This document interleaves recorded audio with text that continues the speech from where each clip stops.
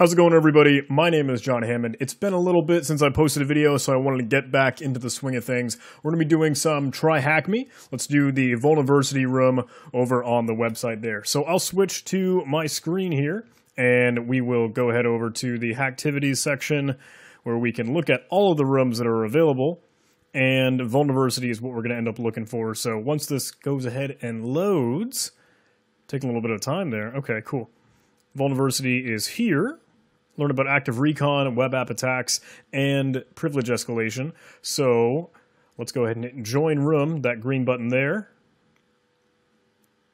And once that lets me in, we should be able to tackle this. I do have my VPN downloaded, so I'll go ahead and connect with that. That's just the John Hammond YouTube VPN key. Log into the password there. Now that that is connected, let's spin that up with a new terminal, and let's make a directory for Vulnversity. Good. I guess I added an I in that. Whatever.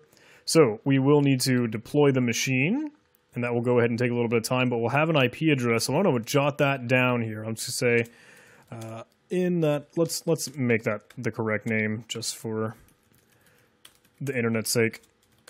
And let's make an IP address, text file, just so I can keep track of things.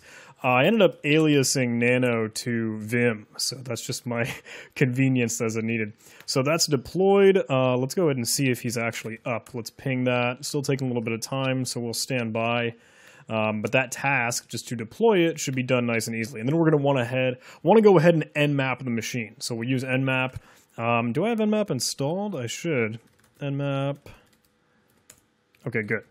I'm working off of a Kali install right now, so theoretically everything should be working a-okay for me. So we could use the nmap syntax that they recommend with nmap tac sv. Typically just out of the norm, I end up using a tac sv and tac sc. And TryHackMe is really, really nice. They actually just specify, hey, here's a good little cheat sheet or some information on what some of the flags, the arguments, or parameters actually do. So that tac sc that I normally do will also scan the default nmap scripts because the nmap scripting engine, or NSE, is fantastic. So SV will attempt to determine versions, and that's going to be super duper handy, especially if we're going to be trying to track down some vulnerabilities and exploits. So it looks like that ping response came back. Let's make a directory nmap for some quick work here, and let's use nmap tac sc because I like to use that. Tac sv to enumerate versions. I will tac on so I can save it in that nmap directory. I'll just call it initial and the IP address. So now that that is started, we could go see what it's actually going to ask us to determine. Scan the box, how many ports are open? Okay, we'll find that out as soon as we get the nmap results back. What version of the SETUID proxy is running on the machine? Okay, we can assume SETUID will be in there. How many ports will nmap scan if the flag TACP up to 400 is used? Well, okay, so TACP up to a number will specify port scan for all ports up to that. TACP TAC with nothing will go all the way up to ports 65,535, and TACP TAC up to a certain number will go up to that number. So we can just specify that should be 400 as the total number of ports scanned. And once TryHackMe lets me know, yep, that's correct. Okay. If using the nmap flag TACN, what will it not resolve? So going back, we'll let nmap finish over there, but let's check out the man page for nmap because we can see over here in their cheat sheet, they actually don't discuss the TACN flag. I'll actually just search for that with a /TACN. / lets me search in paginated output or less here. And that TACN will never do DNS resolution. Okay. So we could specify it will not resolve DNS as our answer here. Good. That should submit. And now we have our results back. So let's kill that window and let's go take a look at what we have here. So FTP is open. VSFTPD 3.0.3 SSH is open. Port 22. Probably Ubuntu. Okay, looks like we have a lot of telltale signs for Ubuntu. NetBIOS. SMB 445. SETUID proxy here. Interesting. Oh, but we also have the version number that it was asking. The Apache server is running on quad 3. So how many ports do we have total? 1, 2, 3, 4, 5, 6. Okay, so that's that first answer. How many ports are open? We have 6. What is the version of the SETUID proxy? Let's grab that here, 3.5.12. Slap that in. What is most likely the operating system that that machine is running? We saw a lot of telltale signs for Ubuntu, so let's give that a go. And what is the port that the web server is running on? So Quad 3, you can see, is running HTTP, and that's Apache. So we have a version number there if we wanted it, but Quad 3, go ahead and submit. It's important to ensure you're always doing your reconnaissance thoroughly before progressing. Knowing all open source, services can also be points of exploitation is very important. Don't forget to scan for ports that are on a higher range. So always scan for ports even after 1,000. So yeah, let's go ahead and do that, leaving that running in the background. I'll be aggressive with that. I'll use TAC A, and let's call it all ports, and we'll specify that TAC P TAC. So we go all the way from 0 to ports 65,535. There we go. We'll let that run. So we know that there is a web service or a web server running on port 3333 Quad 3. So we could go ahead and take a look at that. I will slap that IP address in, go take a look at this page. It says Vulnversity. No nation can prosper in life without education. Cool, very cool. Okay, so now we can start to do our normal enumeration and reconnaissance on this website. You could use Nikto. We could do a little bit more Nmap stuff. We could do some other enumeration with Dirbuster or GoBuster, and that's actually what they recommend. We're going to end up using GoBuster to go ahead and find other directories or other locations on this website. So we could download GoBuster. They give us a link here. I'm running in Kali. I did have to install it, I think, for my version. So GoBuster, I just needed to a little sudo apt install GoBuster. And now we'll end up using it with our dir as our use directory file brute forcing mode, and they recommend that here. And we can go find our word lists over in user share word lists. So we'll need that IP address. So let's use GoBuster TACU HTTP, that guy on port Quad 3, and we'll use a word list with the TACW argument.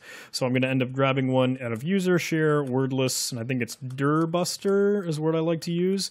And there is a directory list 2.3, medium is kind of what I like to use. So TACU, shorthand flag U and TACU, what does that mean? What?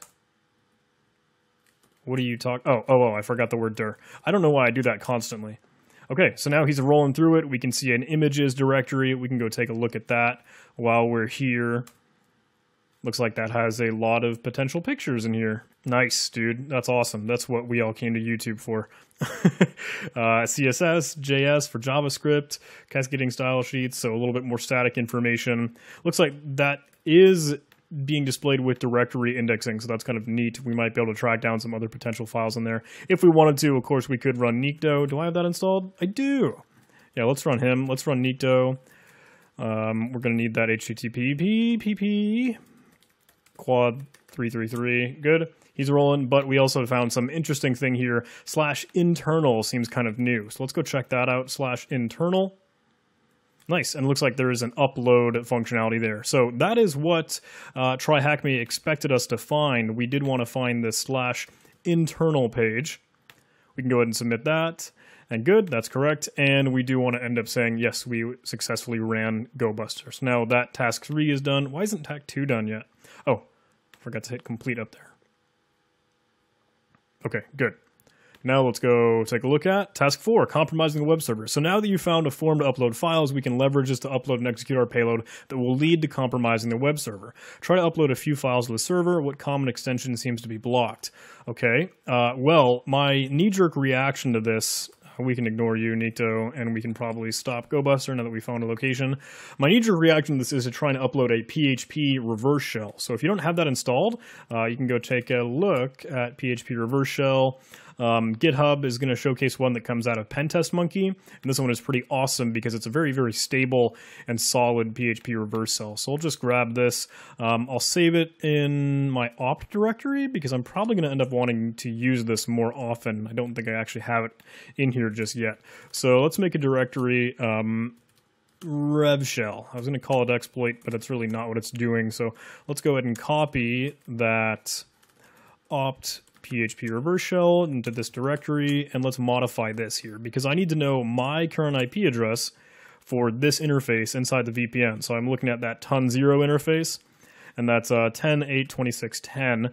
So we'll change that here, my IP address, and we'll use a new port. I'll use 9001 because it's over 9000. It's a shout out to you, IPsec. I love that joke. Okay, and now we could try to upload a few files to the server. What common extension seems to be blocked? Well, let's go ahead and start to listen on a port. So in case this executes, 9001, a little extra there. And let's move that PHP reverse shell to just something simple, revshell.php, so that's nice and easy for me to access. Let's go to CTF, TryHackMe, Vulnversity, revshell, upload that. It says extension not allowed. Okay, a little annoying, right?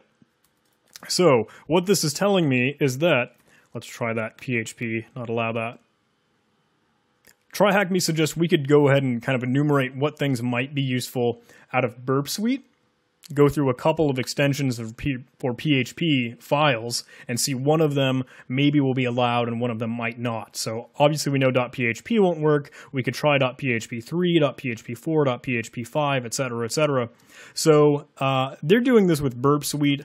I kind of want to change the game, and I want to do this with Python because I think that might be a little bit of fun, and we could do some cool learning in that. So let me go ahead and create a little ape script. I'll use user bin environment Python, if I could type, and I'm going to end up importing requests. Do I have requests? Will that work? Yeah, okay, cool. So let's grab the URL here. Let's just change the IP address, make that its own actual variable. I'm going to use some F strings just to be able to put that in place because in case I needed to revert this machine or something, I will be able to change that really easily in my script. I should be using argparse and like make it a unique tool, but I'm not just yet. We could do that if we wanted to. So this is going to end up posting to just itself, index.php with some files in there. The type is file, that's the name of it. Name is file and ID is file. Okay, and then we just need to go ahead and submit all that. So let's try to use Python requests to upload a file. I just want to showcase the documentation here so you can see it really nice and easily.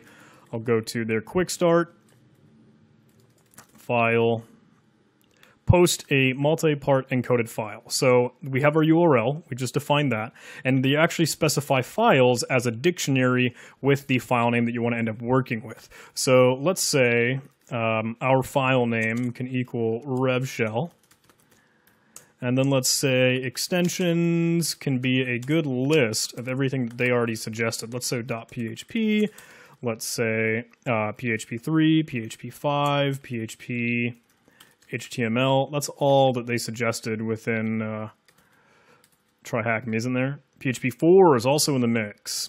Whatever, let's just be nice. PHP4, okay, cool.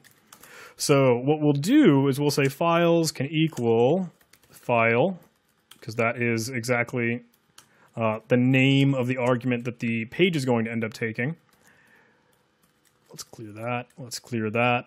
So post URL with files equals files, and we need to go ahead and open it in that binary mode. So let's try that. That's all they're doing. Yep. So let's open, and let's say, let's do this over and over again. So let's do for file in extensions. Let's change that to ext. We'll do file name equals, and I'm going to use OS so that way I can actually properly join these segments of a file name. So I like to use os.path.join file name and extension. So just for a sanity check, let's display that. Okay, so that's getting a little bit messy. File name equals that. Let's just say file. There we go, and we're printing file name when we want to be printing file. Okay, great. I do have a / in there because it's using join as if they are directories, so maybe that's not what I end up needing to do. Annoying. Let's just do file name plus extension. Sure, whatever. I guess we don't need OS for the time being, but we will end up needing to change that. So we could also specify headers explicitly. That's kind of neat. those are some other interesting things we could do with that file. But we are going to end up needing to rename this. So because we have this, we can specify files can equal file open file RB. And let's do a requests.post to that URL with files equals files. So then that should return a response object for us. I'll just call that R so we can keep track of it. And we'll go ahead and see what it says.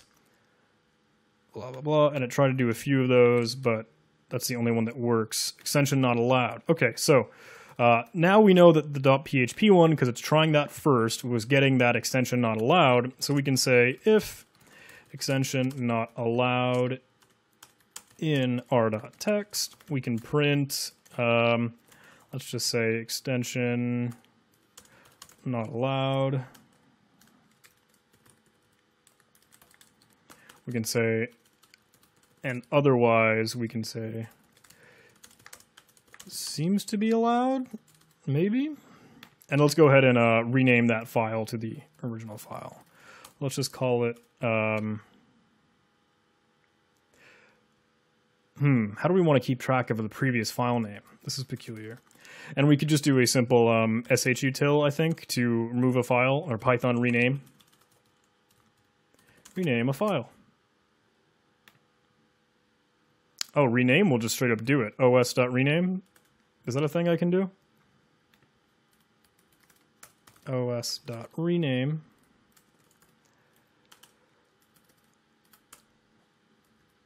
Let's just say old file name.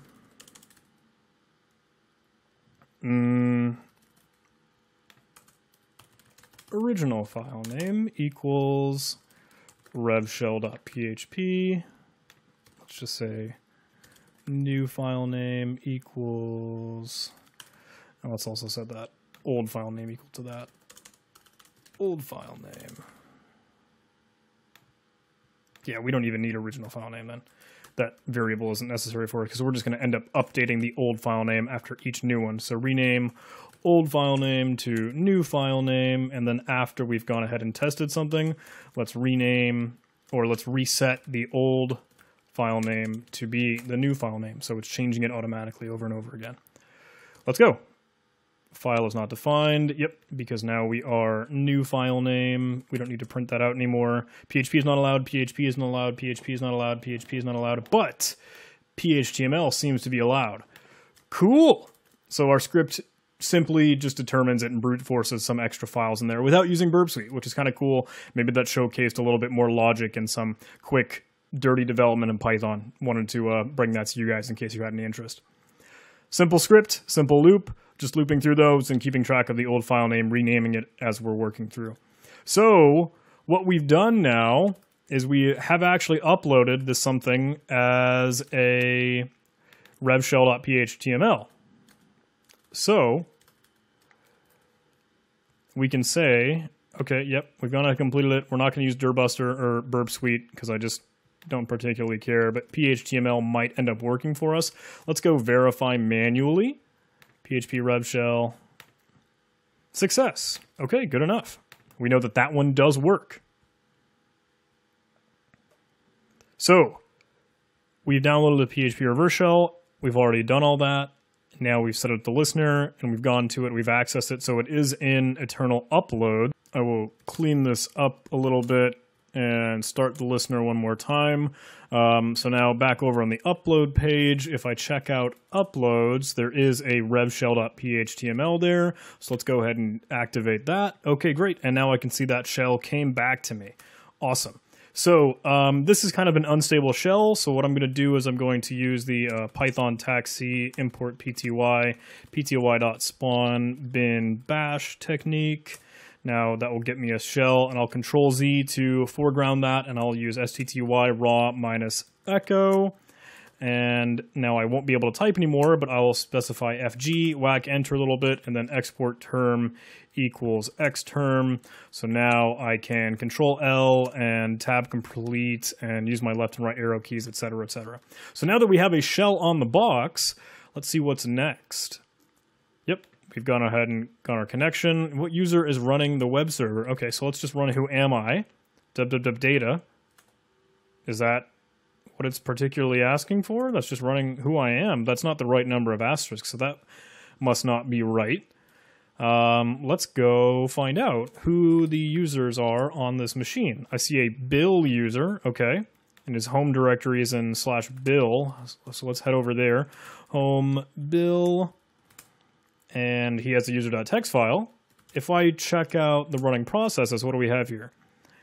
So Apache, blah, blah, blah. Bill is not running anything. Root is another option, and root is actually running, again, seemingly no Apache. That's all data, as it should be. Maybe we'll just specify Bill because that's the user that owns that machine. Okay. Click, submit. Okay, good, there we go. Thank you notifications. I get it now. What is the user flag? Well, we are in his home directory, so let's check out user.txt, and we have this little hash here. So let's slap that in there, and that is the user flag. Awesome. Okay, so now that task is done. Now we're on to the last one here, privilege escalation. Okay, what do we have? Now that you compromise this machine, we're going to escalate your privileges and become the super user root. In Linux, SETUID binaries, or set owner user ID upon executing, is a special type of file permission given to a file. It gives temporary permission to the user who runs the program or file with the permission of the file owner rather than the user who runs it. For example, the binary to change your password has a SETUID bit on it, user bin password, and this is to change your password, it'll need to change the rights to actually access the shadowers file that you do not have access to, but root does, so it has the ability to do that. So you can find it with the S notification on the ls-tacl. So if I were to use ls-tacl on that user bin password, it is RWS, and you can see that S specifies, okay, this is a SETUID binary. On the system, search for all SETUID files. What file stands out? Okay, so we could do this with a little Linux find SETUID. We could just kind of Google this, and this is a pretty well-known thing. Find in a current directory user root perm. That perm 4000 is really the best thing to end up using because that'll specify those files that are set to 4000.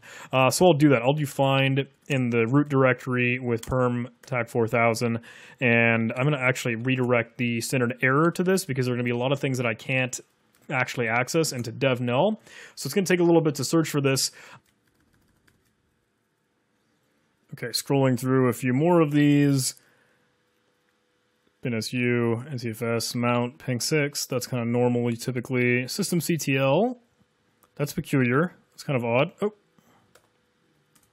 Okay, I don't know what that did or why that did that. Fuser mount. Okay, so it looks like we have a lot of options.